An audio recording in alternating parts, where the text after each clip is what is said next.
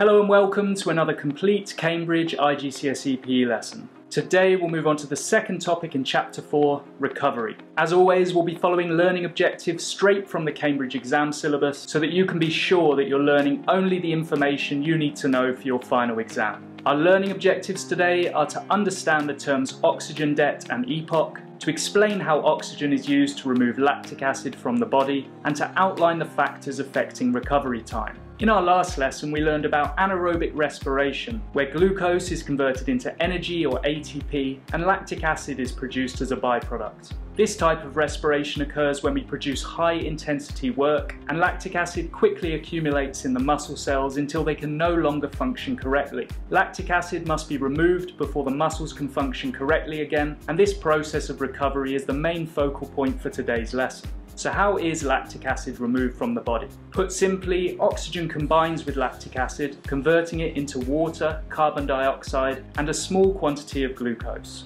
The water is excreted in the urine or used elsewhere in the body. Carbon dioxide is transported to the lungs and exhaled, while the glucose can be used as a fuel source for further energy production. So oxygen is the key factor here, and a demand for it will remain until all the lactic acid has been broken down and removed. The total amount of oxygen needed to bring the body back to its resting state is known as oxygen debt, or the oxygen that needs to be repaid after anaerobic exercise. In order to repay this debt, we need to consume and transport more oxygen than usual to the impaired muscle tissue, hence why heart rate and breathing rate remain elevated for some time when recovering from a sprint. This leads us to our second term, Epoc, or excess post-exercise oxygen consumption. Epoc can be defined as the process of taking in the additional oxygen needed by the body's cells to remove the lactic acid created by anaerobic respiration. To achieve Epoc, both cardiac output and minute ventilation go up, serving to draw more oxygen from the atmosphere into the bloodstream and speeding up the rate of blood transportation. If you need to recap these key terms, you can find links to the relevant videos down in the description. Now that we've covered our first two learning objectives, all that remains is to outline the factors that affect recovery time. The ability to recover quickly is of course an essential attribute for those who wish to compete at a high level, and you need to be able to name each of the following factors and explain their impact on recovery time. Our first factor is overall strength and fitness. Essentially, the stronger your muscles are, the faster they'll be at absorbing the oxygen necessary to break down the lactic acid, meaning oxygen debt can be paid back more quickly. Number two is genetics, and some people simply inherit the ability to recover more quickly from their parents, while others naturally take longer for their bodies to return to a resting state.